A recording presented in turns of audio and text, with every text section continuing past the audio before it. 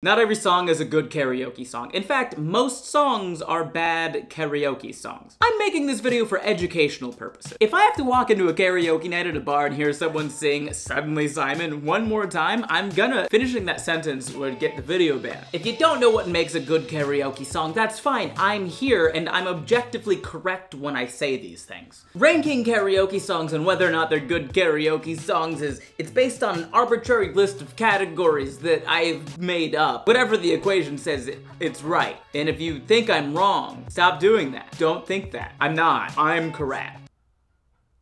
Let's get into the list. Now, this is in no particular order, but topping the chart is Kelly Clarkson's "Since You've Been Gone," obviously. Number 2, Aretha Franklin, "Respect." Great song, even better karaoke song. Number 3, I don't really care how you feel about it in every other social situation, but "Come On Eileen," objectively a good karaoke song. Number 4, this is a good middle. Don't start the day with this and do not end your night with this song, but it's a good middle song that people are gonna enjoy, and of course it's Weezer's "Island in the Sun." And rounding out this list right now is controversial. REM's "It's the End of the World as We Know It." Why is this controversial, Ben? That's just a decent song. Listen to me.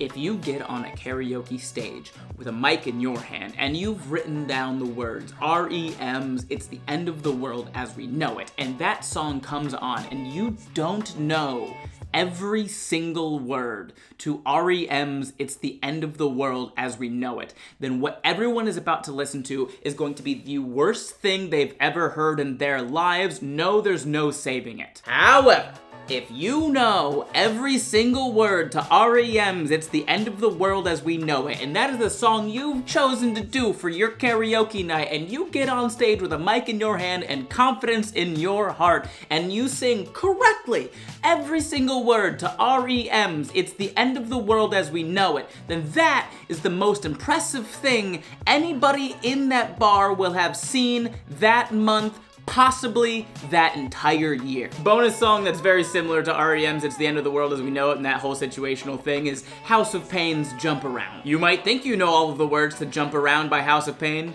You probably do not know all of the words to "Jump Around" by House of Pain. This isn't a complete list. If you have songs you think are good karaoke songs, go ahead and drop them in the comments below and I'll tell you how wrong you are. Okay, bye!